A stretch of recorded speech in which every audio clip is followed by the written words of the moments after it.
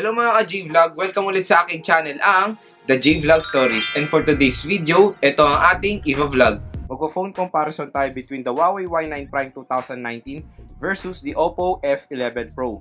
So tara guys, simulan na natin. Si Oppo F11 Pro, mas nauna siyang na-release kaysa kay Huawei Y9 Prime.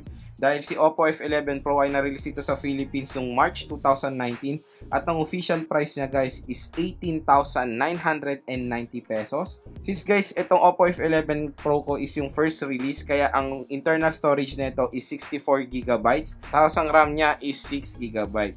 Pero ngayon guys, si Oppo F11 Pro is meron ng 128GB na same price ng 64GB dati na Oppo F11 Pro. Kaya yon medyo minalas ako nung nag-purchase ako ng Oppo F11 Pro dahil 64GB lang itong na-purchase ko.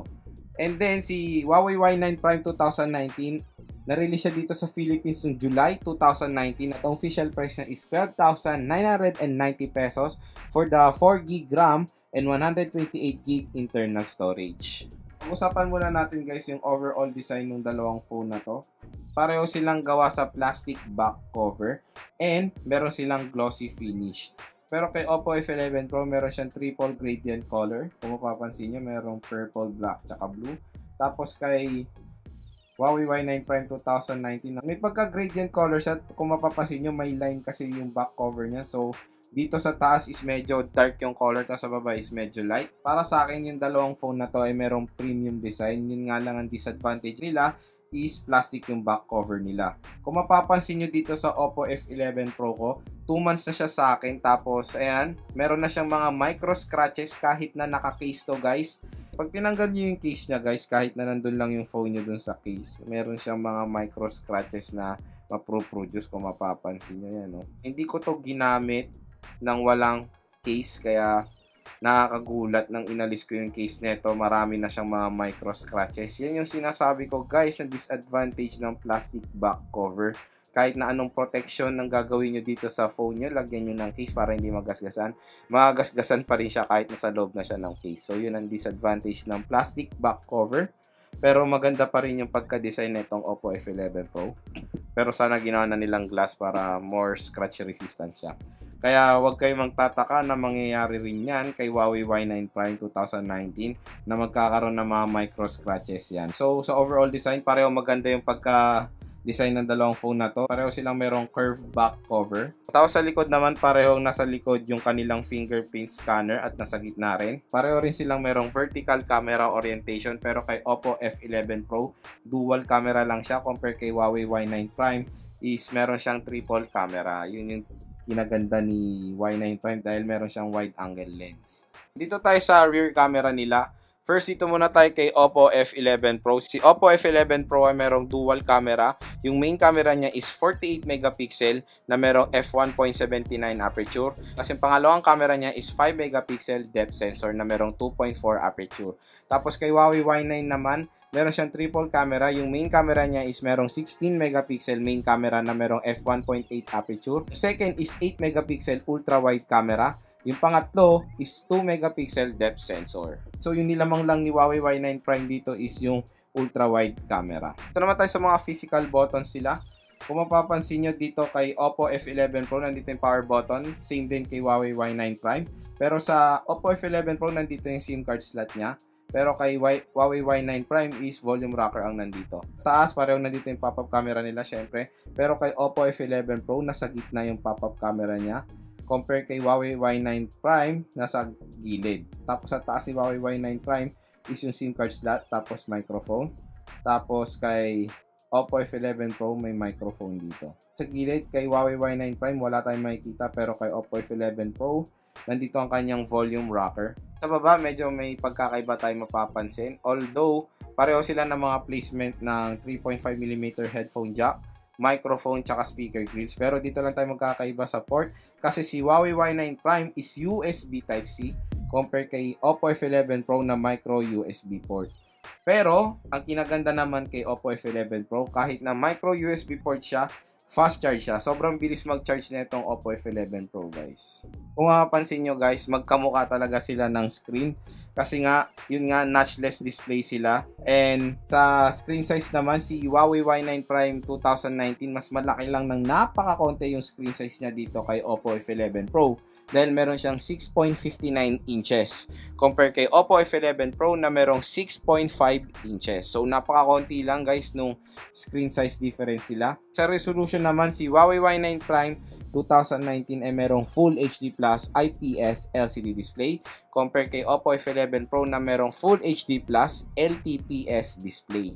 Sa resolution, pareho naman sila ng resolution na 1080 by 2340 pixel. Pero sa pixels per inch, si Y9 Prime ay merong 391 pixels per inch compare kay Oppo F11 Pro na merong 397 pixels per inch. Sa aspect ratio, pareho sila ng aspect ratio na 19.5 by 9 aspect ratio. At meron silang full screen display. Sa OS naman, out of the box, si Y9 Prime 2019 ay merong Android 9.05 na merong EMUI 9. Compare kay Oppo F11 Pro na merong Android 9.05 na merong ColorOS 6.0. Sa chipset, si Huawei Y9 Prime 2019 ay merong He-Silicon Kirin 710F.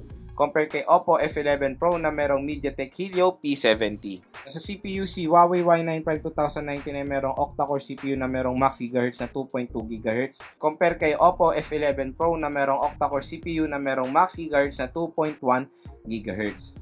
Sa GPU, si Huawei Y9 Prime 2019 ay merong Mali G51 MP4 compare kay Oppo F11 Pro na merong Mali G72. Sa RAM, si Y9 Prime 2019 ay merong 4GB RAM.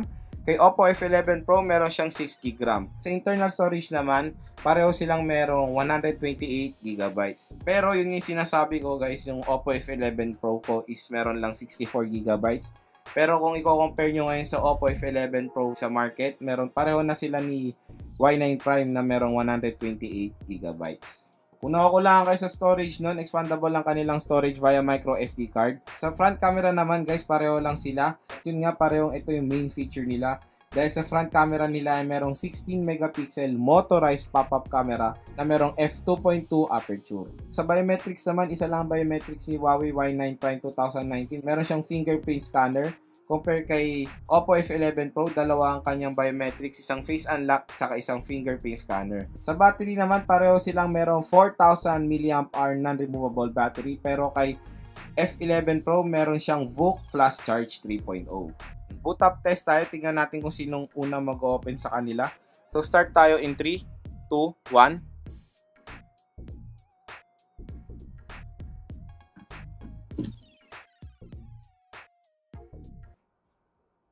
Wow guys, halos sabay sila nag-open. So para sa akin, draw yung nangyari. Biometrics test naman tayo. Tingnan natin kung parehong mabilis yung fingerprint scanner nila.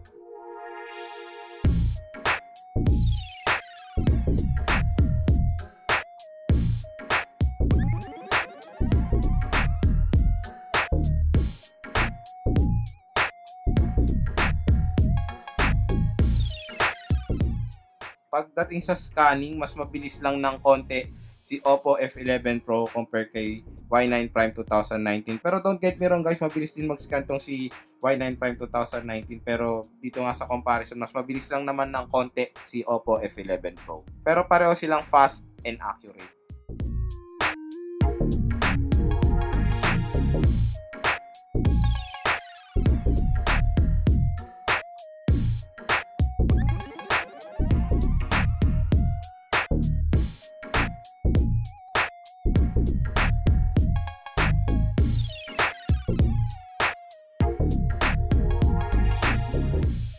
So yun mga ka-J-Vlog, nandito na tayo sa conclusion ng video.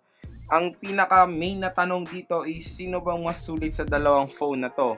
Yun nga, ang tinitignan ko na lang is yung mga advantages sila sa isa't isa, tapos doon ako namimili. So yun, sabihin ko muna yung mga advantages sila sa isa't isa.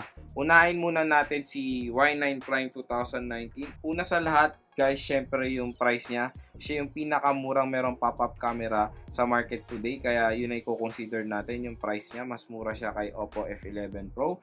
Number 2 is yung camera niya. Triple camera siya. Yung nagte-take advantage dito sa pangatlong camera is yung ultra-wide camera. Kaya yun, very useful kasi yung ultra-wide camera, guys. Number 3 is USB Type-C port siya. Compare kay Oppo F11 Pro na micro USB port.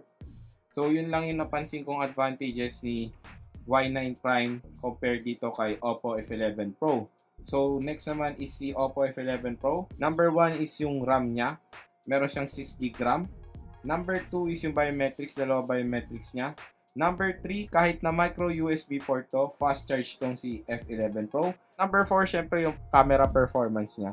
Para sa akin, mas maganda yung camera na itong si Oppo F11 Pro dahil una sa lahat yung 48 megapixel niya. Alam naman natin na hindi counted or hindi natin tinitignan ang megapixel, pero specs wise, mas mataas ang megapixel ni F11 Pro compare kay Y9 Prime 2019. Pero nung based din sa test ko ng camera, mas malinaw talaga yung camera ni F11 Pro. Lalo na guys sa low light kasi yun din yung minamarket ni F11 Pro, yung low light shots niya. So yung mga ka-G-Vlog, yung mga advantages sila sa isa't isa. Nasa sa inyo na yan kung ano bang gusto nyong i-take advantage. Kung medyo picky kayo sa camera, yung talagang titignan nyo talaga yung quality ng camera. So dito kayo sa Oppo F11 Pro, mataas pa ang RAM niya. Kung sa price kayo tumitingin, definitely dito kayo sa Y9 Prime 2019, mas mura siya. Nasa sa inyo na yan guys kung anong tinitingnan nyo, kung specs ba or sa presyo rin.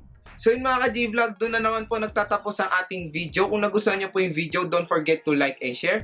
And also subscribe po to my YouTube channel for more upcoming videos. And like me on Facebook at J-Vlog Stories. Kung gusto nyo naman po maging updated sa mga latest kong video, i-click nyo na po ang bell icon for notification. Once again, this is Joe from the J-Vlog Stories and have a great day. Bye!